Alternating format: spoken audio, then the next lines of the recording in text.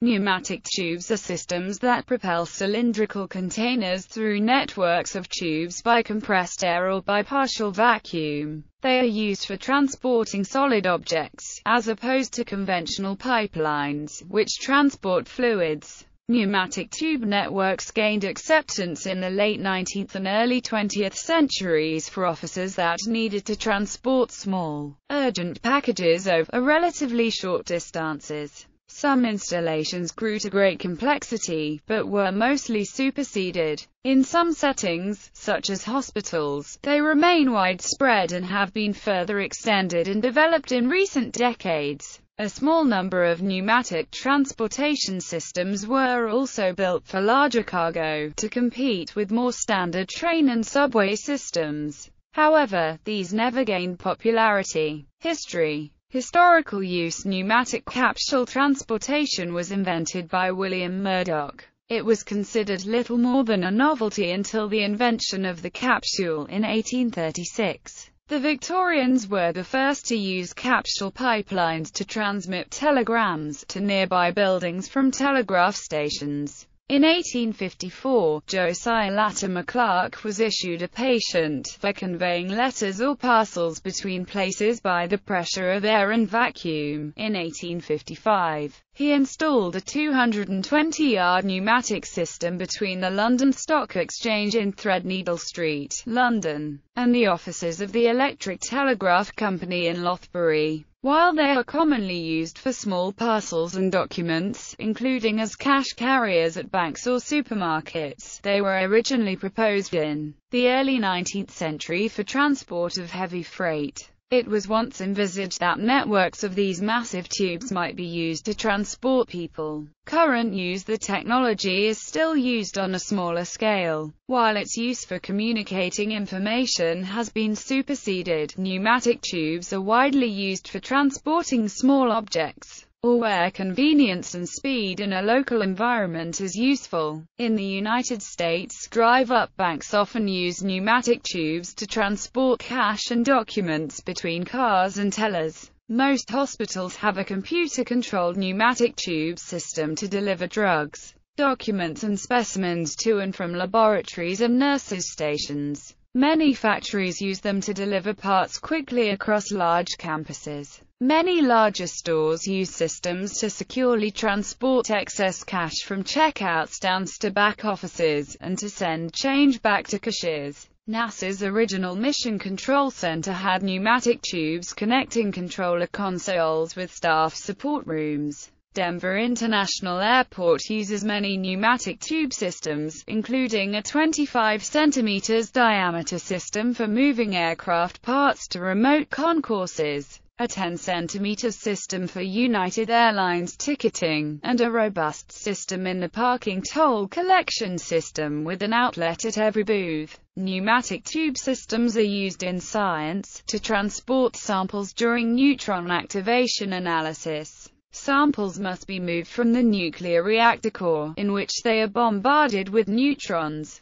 to the instrument that records the resulting radiation. As some of the radioactive isotopes in the sample can have very short half-lives, speed is important. These systems may be automated, with a magazine of sample tubes that are moved into the reactor core in turn for a predetermined time, before being moved to the instrument station and finally to a container for storage and disposal, until it closed in early 2011. A McDonald's in Edina, Minnesota claimed to be the world's only pneumatic air drive-through, sending food from their strip mall location to a drive-through in the middle of a parking lot. Technology editor Quentin Hardy notes that renewed interest in transmission of data by pneumatic tube accompanies discussions of digital network security, and he cites research into London's forgotten pneumatic network applications. In postal service, pneumatic post or pneumatic mail is a system to deliver letters through pressurized air tubes. It was invented by the Scottish engineer William Murdoch in the 19th century and was later developed by the London Pneumatic Dispatch Company. Pneumatic post systems were used in several large cities starting in the second half of the 19th century, but later were largely abandoned. A major network of tubes in Paris was in use until 1984, when it was abandoned in favor of computers and fax machines. In Prague, in the Czech Republic, the network extended approximately 60 kilometers. Pneumatic post stations usually connect post offices, stock exchanges, banks and ministries. Italy was the only country to issue postage stamps specifically for pneumatic post. Austria, France, and Germany issued postal stationery for pneumatic use. Typical current applications are in banks, hospitals and supermarkets. Many large retailers use pneumatic tubes to transport checks or other documents from cashiers to the accounting office. Historical use: 1853. Linking the London Stock Exchange to the city's main telegraph station. 1861. In London, with the London Pneumatic Dispatch Company providing services from Euston Railway Station to the General Post Office and Holborn. 1865.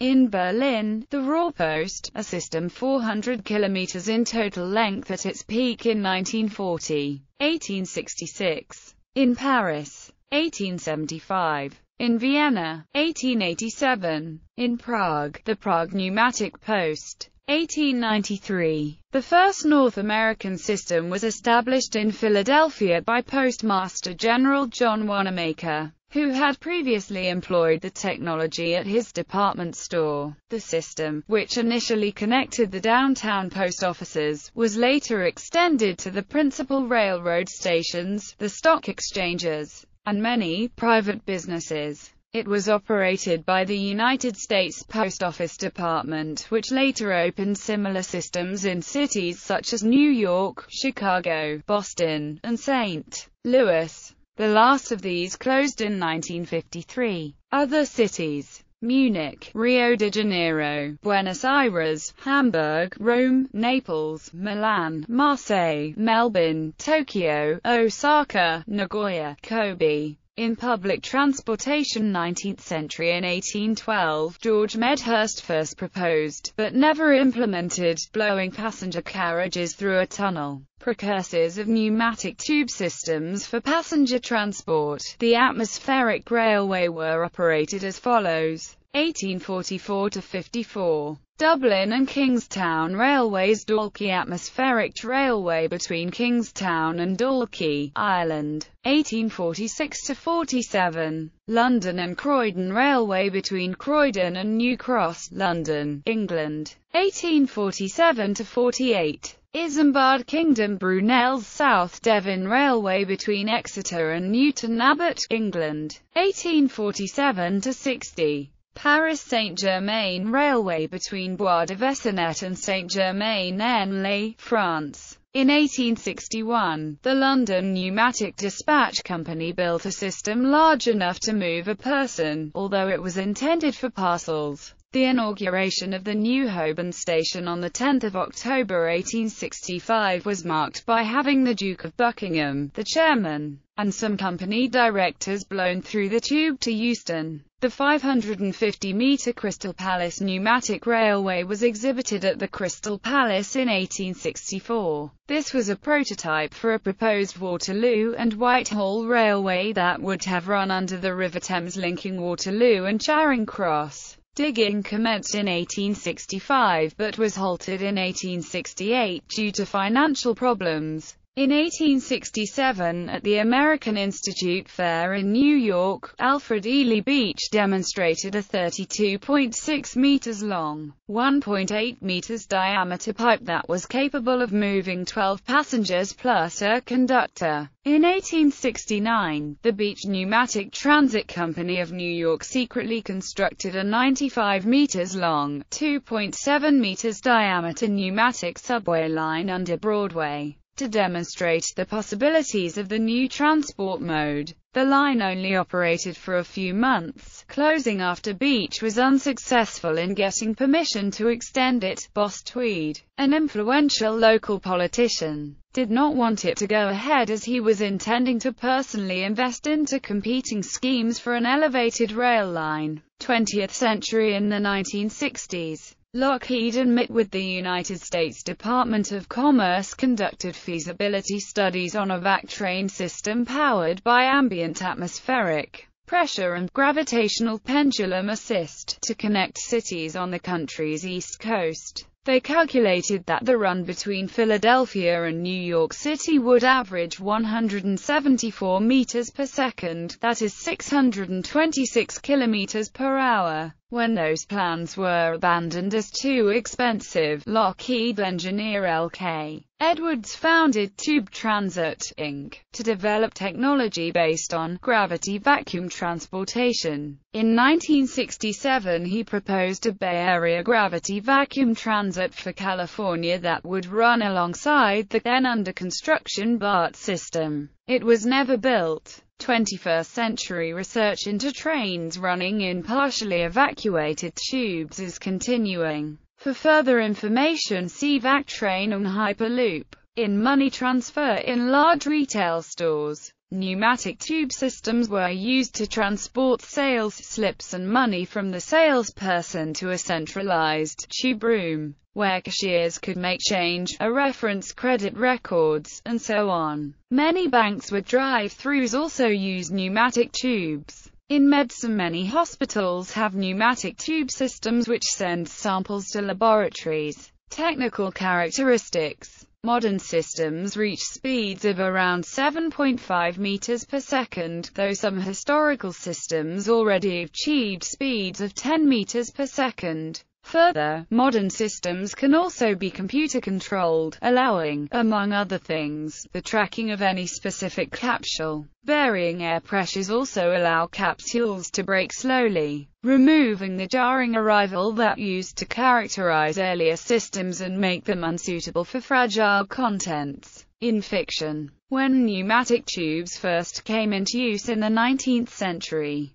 they symbolized technological progress, and it was imagined that they would be common in the future. Jules Verne's Paris in the 20th century includes suspended pneumatic tube trains that stretch across the oceans. Albert Robert as the 20th century describes a 1950s Paris where tube trains have replaced railways. Pneumatic mail is ubiquitous, and catering companies compete to deliver meals on tap to people's homes through pneumatic tubes. Edward Bellamis, looking backward, envisions the world of 2000 as interlinked with tubes for delivering goods, while Michel Verne's An Express of the Future questions the sensibility of a transatlantic pneumatic subway. In Michel and Jules Verne's The Day of an American Journalist in 2889, submarine tubes carry people faster than aero trains, and the Society for Supplying Food to the Home allows subscribers to receive meals pneumatically. Later, because of their use by governments and large businesses, tubes began to symbolize bureaucracy. In George Orwell's 1984, pneumatic tubes in the Ministry of Truth deliver newspapers to Winston's desk containing articles to be rectified. Robert A. Heinlein's 1949 novella Gulf offered a more neutral view of their use in general postal delivery. Beginning with the 42nd issue of 181 issue Doc Savage magazine. Doc Savage's penthouse on the 86th floor of an unnamed New York City skyscraper is linked to his Hidalgo Trading Company warehouse boathouse hangar on the Hudson River waterfront by pneumatic bullet car nicknamed the Flea Run. Go Devil, an angel wagon due to its 100-mile-per-hour speed, and that plummets straight down from the penthouse 90 stories to a sub-basement. Makes a 90 degrees turn to travel a mile and a quarter 60 feet below 34th Street and then comes back up to ground floor of the warehouse, presumably at a shallower but still steep incline. The interior of the car is heavily padded, with 4 seats, one behind the other bobsled fashion. Since the car does not turn around, the seats are designed to rotate 180 degrees, so that the passengers always face in the direction of travel. The acceleration is such that, when traveling down the tube from the 86th floor, no sensation of falling is experienced. The system is driven by enormous air compressors and compressed air receiver vessels housed on the roofs of both the skyscraper and the Hidalgo Trading Company. In a sequence in the 1968 film Baisers Volés, François Truffaut shows the fast transportation of a letter through the underground pneumatic tubes system in Paris. In 1985, the movie Brazil also used tubes to evoke the stagnation of bureaucracy. At the start of each episode of the 1998 television series Fantasy Island, a darker version of the original, bookings for would-be visitors to the island were sent to Mr. Rourke via a pneumatic tube from a dusty old travel agency. The 1994 film version of The Shadow includes a sequence in which the camera follows a message capsule as it speeds through a pneumatic tube system.